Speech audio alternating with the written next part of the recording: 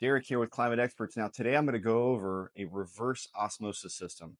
And we're going to actually change the filters out in this 5-stage reverse osmosis system I'm about to go over. So if you have one of these spigots on your kitchen counter, this is to indicate to you that typically you have a filtration system under your sink. Now, if you look down here, you can see we've got our reservoir tank that holds the clean water.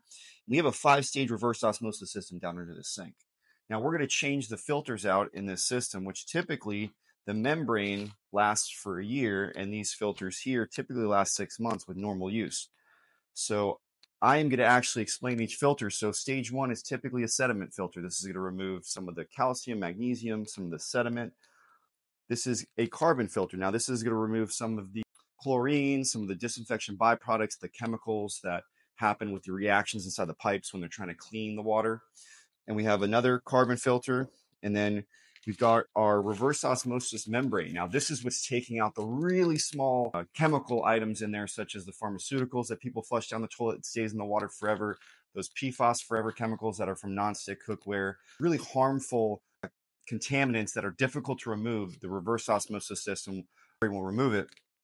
And then we have a polishing filter, carbon, which will kind of make the taste and the odor of the water better, improved. This is all that you have in your fridge filter typically. It's not removing a lot of those contaminants. It's not getting the water to a safe level. It is just removing enough chlorine to make the taste and odor a little bit better. So I'm going to go through, I'm going to replace these filters, and I'm going to show you how it's done. Thank you. All right, you're going to need this little filter wrench here to remove the filters. And I put a paper towel down in case there's going to be some water dripping here. So I'm going to go ahead and I'm going to remove these filters. I'm going to clean the inside of them. And then I'm going to replace those filters with brand new filters. Here we go.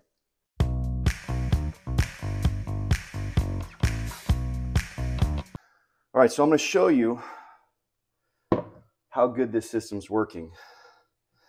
Look at the color of this sediment filter. Now, if we want to look at the water in here, take a look at the water inside of that. Dirt, contaminant. Just while that's filling up, I'll show you the difference between these two. This is what's getting removed out of the water.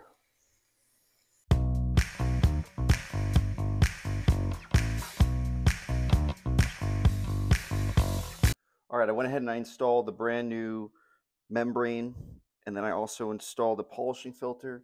Now we got our brand new sediment filter here, and then we have our 2 new carbon filters installed. Now we're going to go ahead and install these into the base unit.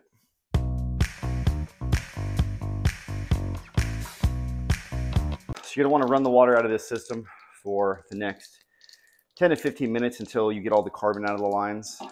And I typically will let that reservoir fill up completely. This is this reservoir right here. And then I would completely empty it and then let it fill up again so it can clean out all the carbon out of the line. Now I'm also going to check for leaks. I'd like to put a couple paper towels under here just in case there's some small leaks. All right. Thanks a lot, guys. I'm an expert, plumbing and electric. Chill. We